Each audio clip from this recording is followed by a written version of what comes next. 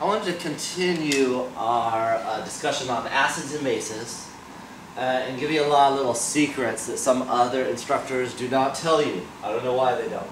But you might be wondering, because we referenced it before, how do you know if something's a strong acid or a strong base? It can be difficult to tell, and really in later chemistry courses you're going to find out how to chemically tell the difference. But I will tell you for now, how do you know? Okay. Here we go. I will tell you in 30 seconds, maybe I'll do it in 10 seconds. I'll tell you in 10 seconds how to know, given any molecule in the world, if it's a strong acid or a strong base, or if it's a weak acid or a weak base. Here we go. See this table? It's table 5.1 in some of the books, 5.2 in some other books. If it's on this table, it's strong. If it's not on this table, it's weak. There we go. I think that took 5 seconds. So, hydrochloric, hydrobromic, hydroiodic, those are all strong acids. If you see here like hydrofluoric acid, it's not here. Not a strong acid, not on the table. All these hydroxides are strong bases. For example, ammonia, NH3, not on the table, not strong. Again, later in chemistry you're going to find out how to figure this out, but if you know this table, probably 95% of what you'll ever come across, maybe more, 99% in Chem 2, you'll know if it's strong or weak. Again, if it's here, it's strong. If they give you something you don't see here, it's weak. That's it. That's the secret. Now you are so set for the future. Let's take a look at a little example. You don't have to write this down. I just want this to be kind of an illustrative example for you to be able to tell the difference between some different concepts. This is a conceptual question. Experimenter has a solution of 2.1 molar hydrobromic acid, 100 milliliters, and another solution of 2.2 molar nitrous acid. Which is the stronger acid?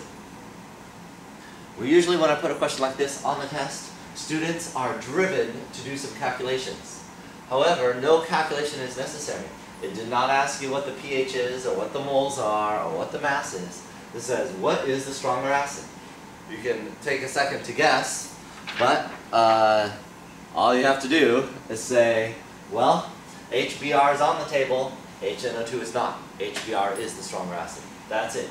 That's how you know. So, if it's not a strong acid, it's automatically considered a weak acid. There's no middle ground. So if it's not here, it's weak. Done. That's it. Hey, I like that one. Now, there are definitely acids that you'll come across, maybe, that don't fall into these categories. I'll just give you one. For example, HSBF6. This is fluoroantimonic acid. HSB is antimony, some fluorines. This is the strongest acid known.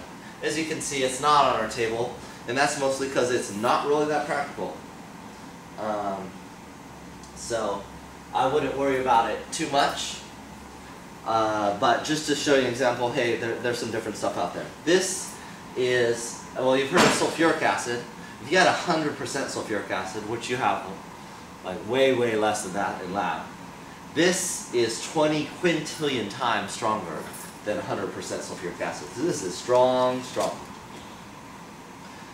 Now, one more thing I was just going to say about acids, just a practical. Let's say you throw up. For whatever reason. You'll have to brainstorm reasons that would make you throw up after a party or whatever. Well, think about, why would I not drink orange or lemon juice after throwing up to soothe my throat? Well, if you think about that, you're throwing up with what's coming up is stomach acid. It's slightly acidic down there. And so if you drink something acidic, it will just more agitate your throat, which is a little raw after throw up. What you would want to do is drink some potentially weak acidity juices, something like apple juice, 7-Up, something like that. Those are usually okay because the acidity, it's still acidic, but it's many orders of magnitude weaker than your stomach acid, and that will help dilute and soothe your throat more than drinking something like orange juice.